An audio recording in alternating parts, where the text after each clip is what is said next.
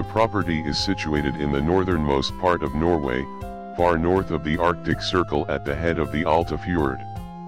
It contains thousands of rock carvings and paintings located at 45 sites in 5 different areas, at the head of the Alta fjord.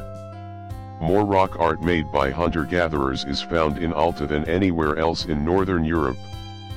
This seems to indicate that for thousands of years, from approximately 5000 BC to about the year 0, Alta was an important meeting place far north of the Arctic Circle.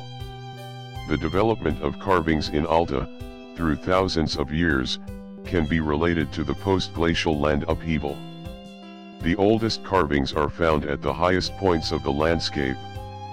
In Alta, the changing landscape of prehistoric times is evident, and the position of the carvings also provides a key to understanding the chronology of rock art in the circumpolar region.